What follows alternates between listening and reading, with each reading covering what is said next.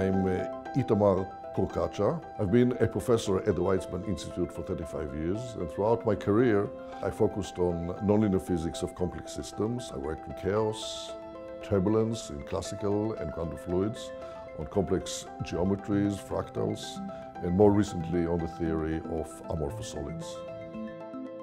The science that we do here is basic research, and the Institute is focused on basic research. Nevertheless, there are many spin-offs, and we have been sensitive to the benefits of these spin-offs in the economic sense.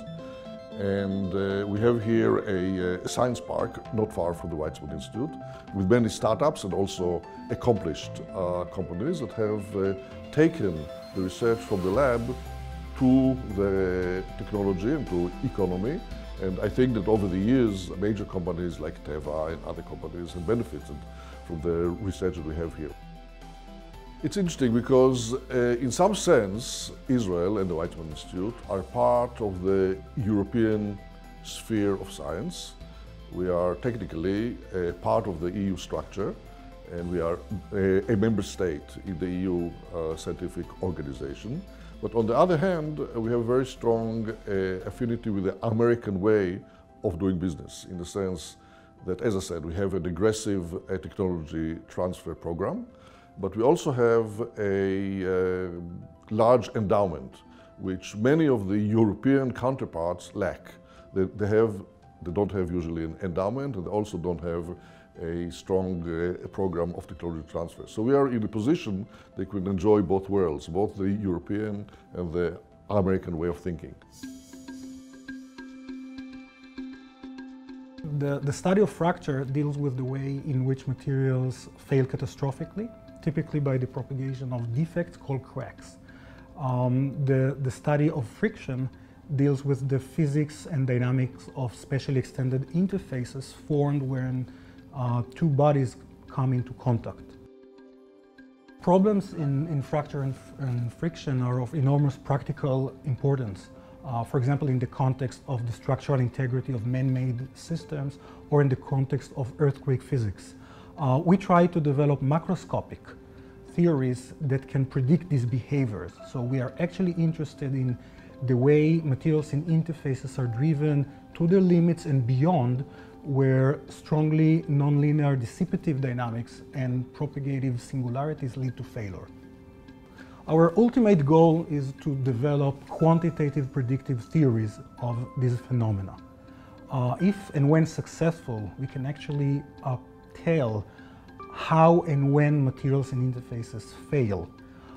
In addition, such theories can actually provide guidelines, design principle for achieving new materials with superior physical properties. Above all, Weizmann Institute provides a great environment to do basic curiosity-driven science. It has created an environment which is research-oriented. There are essentially no barriers for exchange of ideas across disciplines and also for multidisciplinary science. The atmosphere is highly international. We have a variety of machineries to support international visitors and excellent postdoc fellows. And finally, we have a very strong graduate school with outstanding students, which greatly enrich the science being done here. My research is focused on a theory of turbulence, and this is one of the oldest phenomena which physics studies. It's related to the motion of a fluid and of the air, and it's a very complicated phenomenon because it involves very many degrees of freedom and very many different scales and time scales. And in doing this theory, we'll try to build a totally new formalism which can describe this phenomenon. When I think what is special about the Weizmann Institute of Science, I compare it with Russia, where I came from, and with America, where I spent a long time working. And I think that it's a very, very unique place which has some good parts of Russian culture and some good parts of American culture. And the most important thing for me is that it's a very strongly interactive place. It's a place where people interact within one department, within one faculty, between different departments. and it's a place where it's really you can do new things because there are so many other people that help you with it. And in the disciplinary nature of our research, it may be best illustrated as by applications that we made of our turbulence theory to the cloud physics and to understanding how really intercloud turbulence can accelerate rain formation and maybe in the future will allow us to control clouds and rain. So one thing that I wish to say is that at the Weizmann Institute there are two types of science like in every other place. There is what I call M2 and MW. That is to say Me Too science, that we do science the same as elsewhere.